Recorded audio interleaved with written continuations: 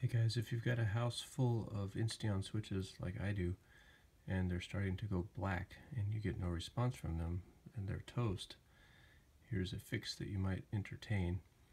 I've ended up replacing both of the capacitors, which are here and here, in my 8-button switch, and these are the old ones. This has got a nice bulge at the tip of it. Both of these capacitors were dead, and I ended up replacing them with these two guys here.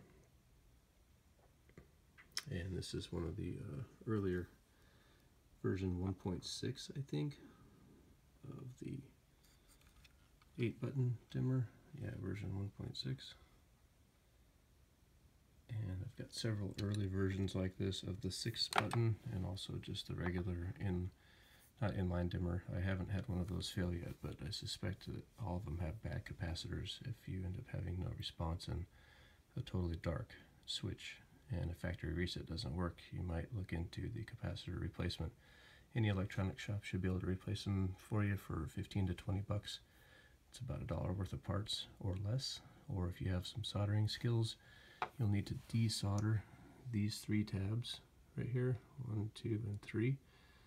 And then there are some tabs that unlock the circuit board from the main housing itself, and that will allow you to remove the circuit board to get to the back side of the capacitor solder joints and replace them.